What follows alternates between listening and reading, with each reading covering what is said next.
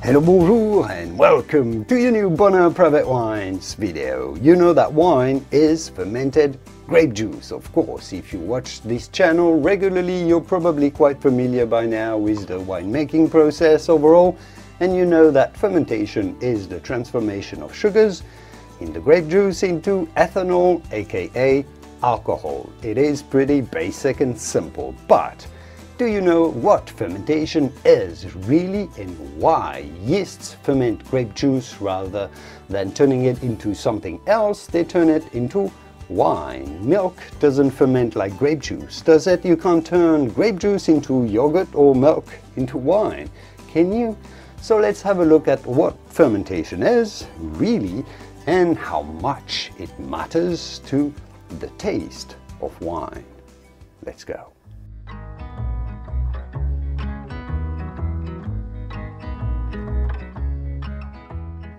So as you know, in the case of wine, what we call fermentation is the transformation by a certain type of microorganisms called yeasts of the sugars naturally present in the grape juice, namely, to be a little bit technical, glucose and fructose, into a type of organic alcohol called ethanol. That's what you've heard, what you probably know more or less already. What you may not have known is that what is called fermentation is the biological or metabolic breakdown of molecules into other molecules using enzymes. That's what living organisms do. Now, fermentation generally only occurs when there's no or too little oxygen in the medium for a far more energy efficient metabolic process called respiration. Using oxygen and respiration, you can break down molecules way better and extract a lot more energies from sugars than using fermentation, because you essentially burn off all the sugars to turn them into carbon dioxide and water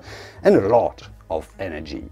But if there's no oxygen available in the medium, you can't use respiration, you can't breathe, you can't break down entirely those sugars, but what you can do is partially break them down and still extract a little bit of energy to survive out of the process. We use respiration, of course, mainly, that's what we breathe, but some microorganisms, despite the absence of oxygen, like in a wine tank, for example, where no oxygen is coming in, they can still live a happy life as long as there's sugars. They use fermentation to get a bit of energy, and because sugars aren't entirely broken down into CO2 and water when the wine is fermented, we're left with a little bit of CO2, yes indeed, that's what makes the bubbles in your sparkling wine or your beer, and we're left with a lot of alcohol as well.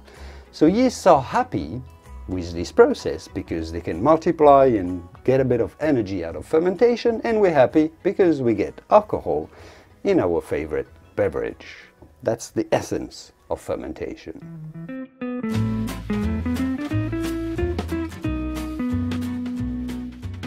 Yeasts are a specific type of microorganisms that are just by nature really good at fermenting sugar and turning it into alcohol. Fungus are a different type of microorganism, so are bacteria, different DNA, different sizes, and those, the fungus and the bacteria, like respiration better generally than fermentation. So we use yeasts instead because they don't totally mess up and eat up our grape juice.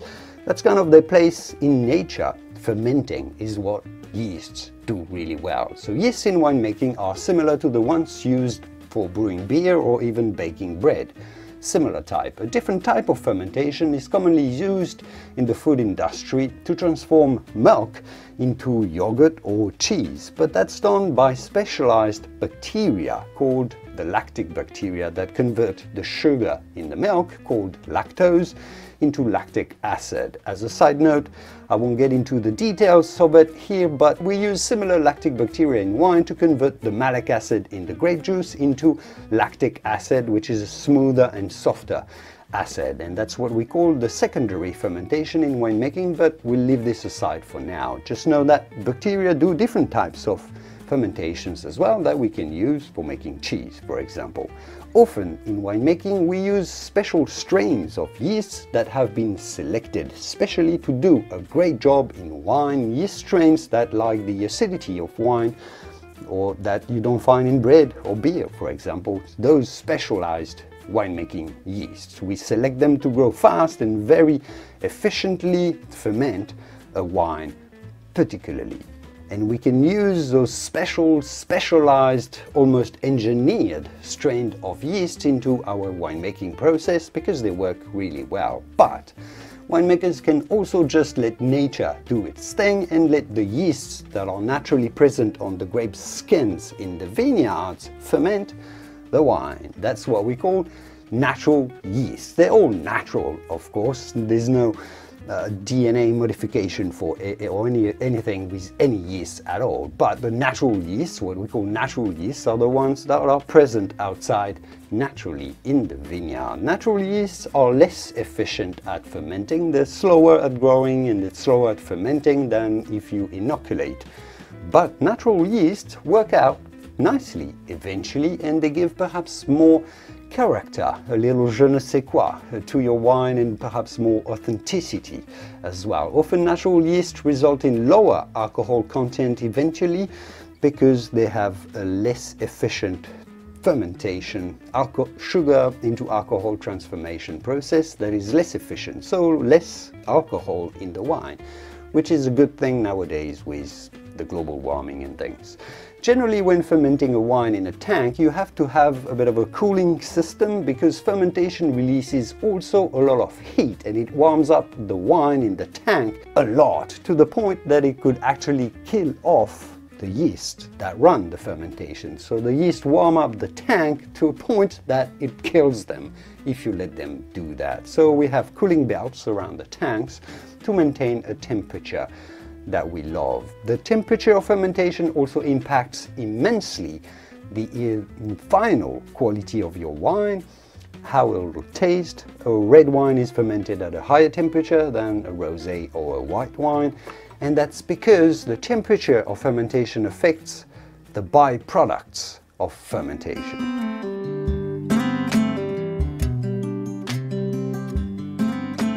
I hope I haven't lost you in too much technicalities here, but if you're still here, I'm guessing you're following. So the alcoholic fermentation, that conversion of sugar into alcohol, is not a perfect process. Yeasts have to grow and multiply in the liquid, in the grape juice, during fermentation quite a lot, to the point that in an active fermenting tank, an inch square of liquid contains hundreds of billions of individual yeast cells. So yeast not only create alcohol, but they also create loads of other molecules in the process that we will find in our final wine, what we call those byproducts of the fermentation. The main one is a substance called glycerol, which is a type of liquid, a sweet and oily, slightly fatty molecule, if you wish, is how you can describe it. And the fact that fermentation also produces glycerol is a great thing because it impacts the oily texture of a wine and makes it smoother and softer and more textural to the palate. That's also why a totally dry wine that would virtually have zero sugars left would still taste a little sweet, because glycerol tastes sweet and there's quite a bit of glycerol into wine. Alcohol itself tastes a little sweet as well. Now, yeast also produce hundreds of different molecules that affect the aromas of a wine as well. A lot of them are various esters that smell like fruit, like banana, like strawberries, like pear, which are a large part of why wine smells like different fruits other than grapes. Yeast make some smoky molecules, they make some buttery molecules, they make some yeasty molecules, of course, they make some feet-smelling molecules as well. So fermentation is a huge part of why wine is so complex and refined and eventually has such a great complexity. It's not just the aromas of grape juice. Those aromas of grape juice are combined, augmented by the aromas of the fermentation itself, which overall gives each wine a really unique aromatic and flavor profile, because there's so much complexity in the process. Fermentation really reveals and fulfills the potential of a wine. It's the crucial and fundamental part of making wine, somewhat like how you cook a piece of meat will make a world of difference in how your steak or your roast will taste eventually. And like cooking, fermenting is a complex process to master and control, especially because it's a natural process that you cannot absolutely 100% control perfectly.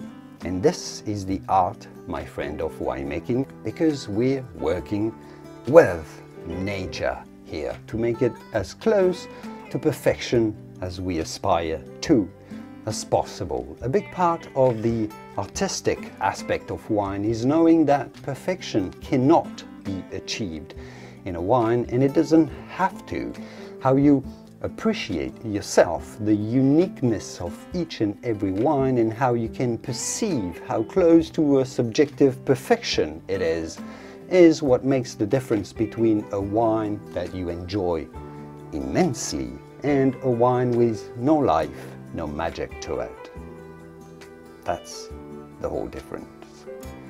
On these final metaphysical thoughts, I'll leave it here for today, and I will see you soon in the wonderful world of vino. Cheers.